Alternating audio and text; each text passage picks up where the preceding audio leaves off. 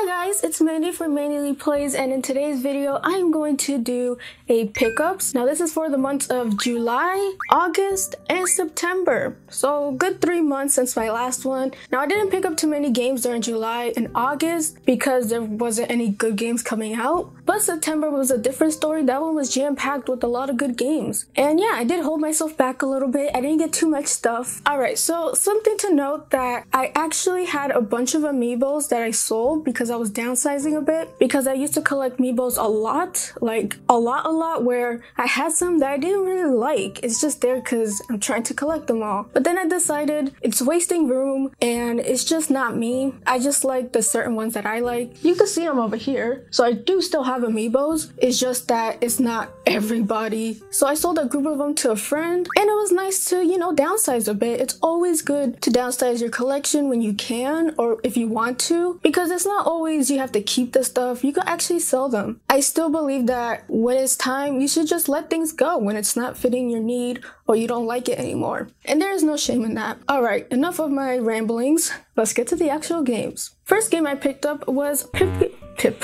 I always say Pimpkin, like they're pimps or something. I don't know why. The first game I picked up is Pikmin 4. Now, if you follow me on Twitter and other social medias, then you will know I did not like this game. It's a good game overall. I'm not saying it's buggy or janky or anything like that. It's not Scarlet or Violet. It's a really well put together game. The music and visuals look stunning, but it doesn't feel like a Pikmin game because you're stranded, but then all these other people are stranded. So you don't feel that urgency of being alone in a foreign world with these little alien Pikmin around you. It feels so cluttered in a way. And there's a lot of features in this game which could be good, but just adds to the clutteredness. Now I did like the dog and maneuvering with that, and I did enjoy adventuring with the Pikmin. They're always so cute. But overall, this has to be my least favorite Pikmin game in the series. So yeah, big oof on that. And plus the Dandori battles, don't even get me started. And then there's the lack of multiplayer, which was kind of a bummer. I think you could play it local co-op, but online is no. Phew! So the next game that I picked up is Atelier Remake, The Alchemist of Salzburg. Now, if you guys know, I love this game. I love the entire Atelier series. And Koei Tecmo was kind enough to send me a review copy of this game. It was just an online copy, so I went ahead and bought the physical edition of it. I actually have a worth the buy for it, so check it out. So yeah, I just wanted a physical version of one of my favorite series of all time. And this one's from PlayAsia, and it came with this cute sticker. I don't want to open it, but I don't think there's anything inside to note, though there is some in-game art on the flaps, which is always beautiful to look at. Now the next game is gonna have a little bit of an explanation to it, and that is the Prinny Presents NES Classics Volume 3 Deluxe Edition. Now I got this edition for Rhapsody, the first one, and it only comes within this dual pack, though I do like the style of it and the presentation. I wish more publishers did like a classics edition of their games and put them all together in like a neat package. That would be really nice. So I do like the structure of these classic games. You get 2 games, and I think I paid $40 for it, so it's not that bad of a price. Now I'm really interested in Rhapsody because it's a musical game and I love musicals. So I was just like, that is something I've never seen. So I'm excited to really dive right in. And when I say musical, I don't mean like a rhythm style game. I mean like these guys just bust out in music and dance in their cutscenes and stuff. That is so cool. Now the next game is keeping in line with the previous one, and that is Rhapsody Marl Kingdom Chronicles. Now this one comes with Rhapsody 2 and Rhapsody 3. Now I got wind of these series by another YouTuber called Miss Mandia, so thank you for letting me know about this game. She did an unboxing of the collector's edition, but I only have the standard. Anyways, I'm really interested in the Rhapsody trilogy. Like I said, it's a musical style game, something I never really experienced, and I'm really excited to dive in. But here's what the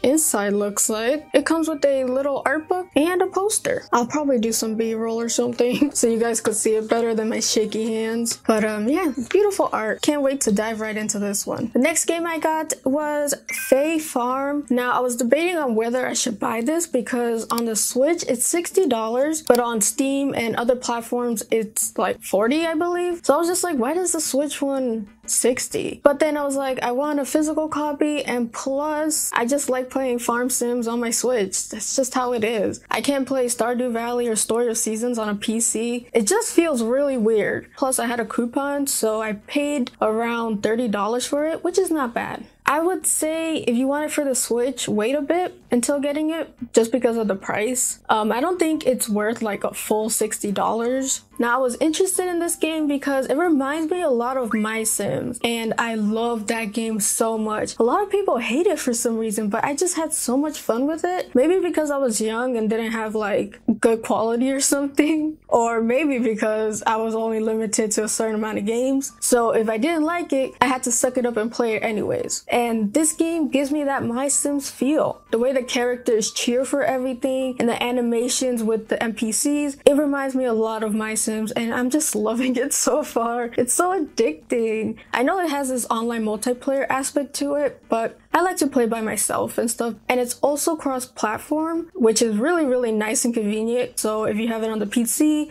you could play with someone who has it on the Switch. But nonetheless, I've been enjoying this game on my own as well. Now, the next Switch game that I got is Nayuta Boundless Trails Deluxe Edition. There's a lot of Trails game coming out, and I'm just like, I still need to play the first one. Can you slow down a bit? Now, I've heard that this one isn't really part of the main series. Correct me if I'm wrong, which I probably am wrong. And it's kind of this whole standalone thing, which is great because I can just play it at any time. Besides the overwhelming games that I have to play, I can't wait to crack into this one. So there is some goodies inside, so I'm gonna open this. So the first thing I got is a digital soundtrack and a miniature art book.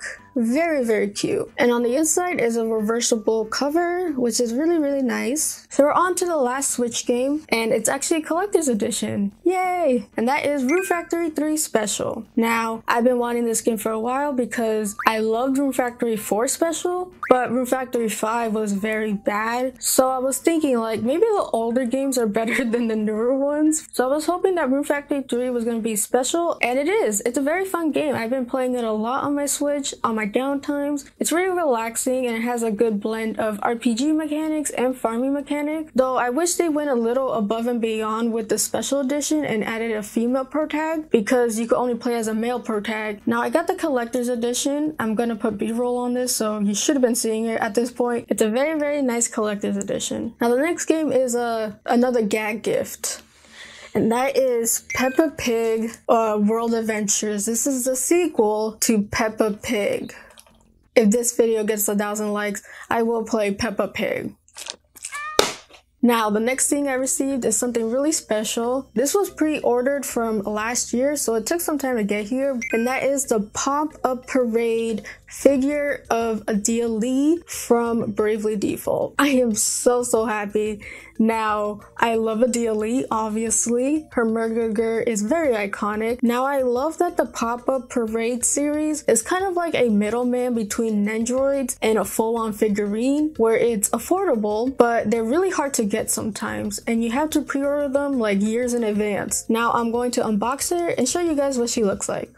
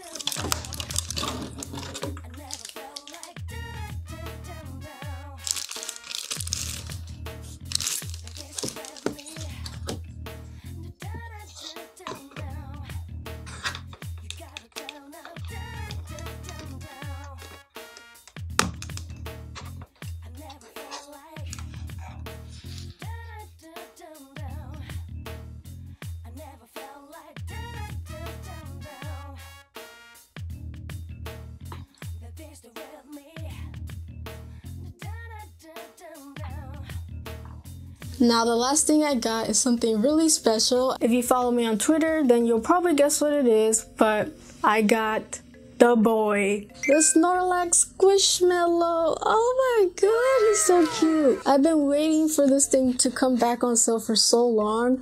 Like, it was on my Amazon waitlist for like ever. And I'm just so excited. He's so soft. I'm probably brushing my mic on this, but he is really, really soft and cuddly. Oh my god, he's so cute. And he looks like an egg. It is so adorable. Now, I do love Snorlax, if you guys haven't noticed. There's a picture over here. I have a little Pokemon terrarium of Snorlax and another plushie. And plus, if you become a member of my channel, you get a little Snorlax by your name. So it's safe to say I really love Snorlax. Now, I don't collect Squishmallows. Well, I don't really collect plushies either. I dialed them back because I only have so much room in my room. But when I heard they were making a Snorlax one, I was just like, yeah, I'm gonna get this one. Oh, he's so cute. He's so cute. Alright, now on to the digital games that I got. First, I got Sea of Stars, which is a really nice game. It's too bad I haven't found the time to play it, but I'm hoping to get into it again. Now I'm playing this on my Xbox through Xbox Game Pass, which is really convenient because maybe down the line I would love to get a physical copy. The next game I'm playing on my Xbox as well is Starfield. Now, this one is a black hole of a time sink. I don't know where I'm gonna get the time for this, but I'm really excited to delve into this world. The next one I got is Beating Kaidos 1 and 2 HD. Now, I am playing this game currently and I'm really enjoying it. The next thing I got is the Pokemon DLC. I actually beat the Teal Mask, and surprisingly, beside the performance issues, it's a really good DLC. It makes me sad to think that if this game was just normal and functioned right, a lot of people would be singing the praises about the changes they made. But hey, we don't live in that timeline. And that is it for my digital purchases. So that is it for my pickups. I hope you guys enjoyed. Tell me in the comments down below, what did you pick up for the last 3 months? If you like this video, then hit that like button, would appreciate it. And if you like my channel, want to see more content, then smack that subscribe button for me. You can follow my socials in the description down below. I hope you guys have a beautiful rest of the day, and as always, play a good game. Peace, peace.